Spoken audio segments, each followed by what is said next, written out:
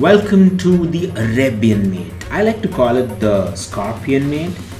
Nevertheless, it's kind of very similar to the Hook's mate, but slightly different in that the king is in the corner, but it's still a rook and a knight wreaking havoc. So there are 3 puzzles in this. Pause the video, try doing it yourself, come back, leave the comment section stating how many you got right, and double check the answers in the video. And if you didn't get it, of course, you can learn something from it.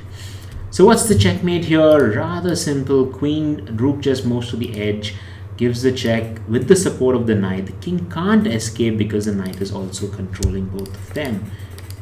Kind of like the claws of a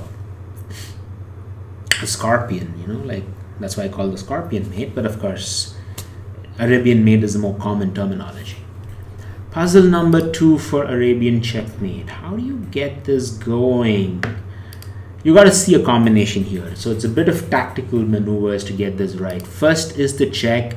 Use the pin. Pawn cannot take the knight because the rook is pinning the pawn. King has to move to the edge. And just when you're wondering what to do, you come across a beautiful sacrifice. And if he blocks it with the knight, you take it and it's Arabian mate. And if he doesn't and instead takes it with the pawn, like in this case, he could always take it with the pawn, in which case you also have the same Arabian mate from the other rook. So let's get back here. He blocks it, you take it, and you're done. Mate number 3.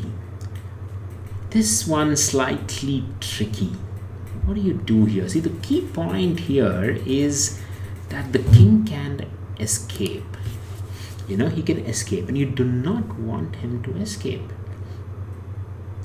So what do you do in this case?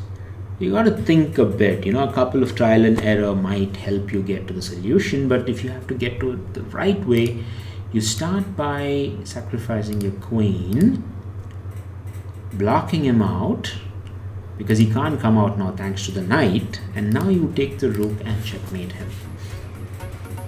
That's Arabian mate number 3. I'll see you in the next video.